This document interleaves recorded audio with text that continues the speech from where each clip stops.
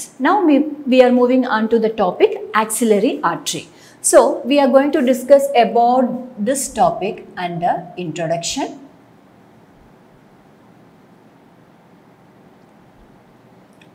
Then origin and course of axillary artery,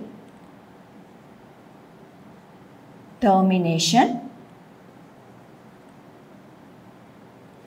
Next will be the parts of axillary artery. Next will be the branches. Next will be the relations of axillary artery. Anastomosis related to axillary artery. Finally will be the applied aspects. Okay. Origin and the course. For the origin, just consider this as the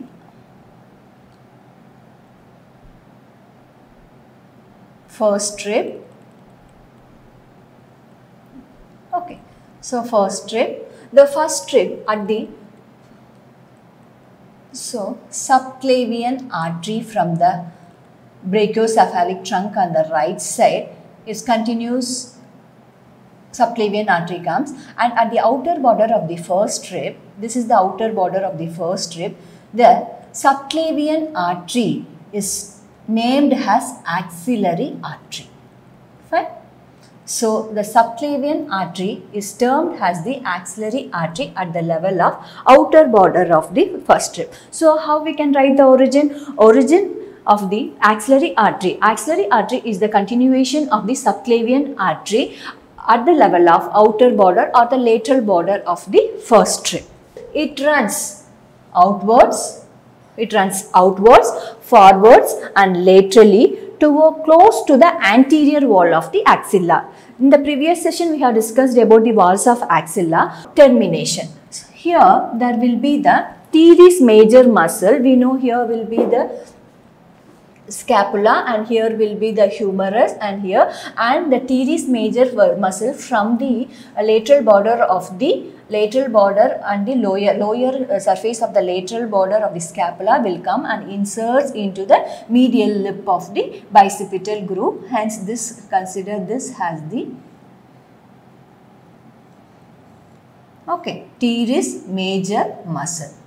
Fine. So at this level, this axillary artery, so this axillary artery will continue as the brachial artery. So as we put together everything, so the axillary artery arises is the continuation of the subclavian artery at the level of outer border of the first rib. It runs downwards, forwards and laterally towards the anterior wall of the axilla till to the lower border of the teres major muscle. After that, the axillary artery continues as the brachial artery to the arm. Okay, so this is the axillary artery from the outer border of the first rib to the lower border of the teres major muscle. This is about the origin, course and termination of the axillary artery. Then, so we have completed the introduction, origin, course, termination. We know that during its travel from the outer border of the first rib to the lower border of the teres major, it is crossed.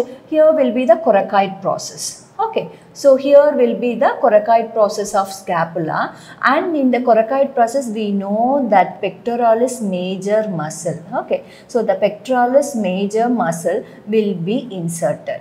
So what is this muscle? Will be the pectoralis minor muscle will be inserted, and it divides the axilla into the first part which is medial to it, second part which is posterior to it, and the third part which is lateral to it. Okay, so the which muscle? So this muscle is the teres major muscle, which indicates the termination of the axillary artery. Okay, so now we have divided the parts of the axillary artery is over. So this is about the second part. So from the first part, superior thoracic artery, after emerging, it supplies the upper part of the pectoral region. region, superior thoracic artery, and also it supplies the little part of the mammary gland. And if we go for the second part it gives the two branches, that is the thoracoacromial artery. Thoracoacromial artery again divides into four branches, one for deltoid, clavicular, pectoral, and one more is the acromion branches. Okay, so acromion, deltoid, clavicular and the pectoral branches, it supplies the respective places. And the next one will be the lateral thoracic artery. The lateral thoracic artery, which runs at the lower border of the pectoralis major muscle, pectoralis minor muscle, and it is the important artery that supplies the mammary gland. So the artery of mammary gland is the lateral thoracic artery, which is a branch from the second part of the axillary artery. So together we are putting together everything. So the upper limb, the artery of the upper limb is the axillary artery, and its origin, it is the continuation of the subclavian artery. So here it is called has subclavian artery, and the subclavian artery continues at the outer border of the first rib as the axillary artery, and it terminates at the lower border of the teres major muscle, at the lower border of the teres major muscle, and it runs outwards, forwards and laterally towards the anterior wall of the axilla, and it termination at the lower border of the teres major muscle. And the parts, it is divided into three parts by the pectoralis minor muscle, which is inserted into the coracoid process of the scapula, as the first part which is medial to it or above to it, second part behind the pectoralis minor muscle,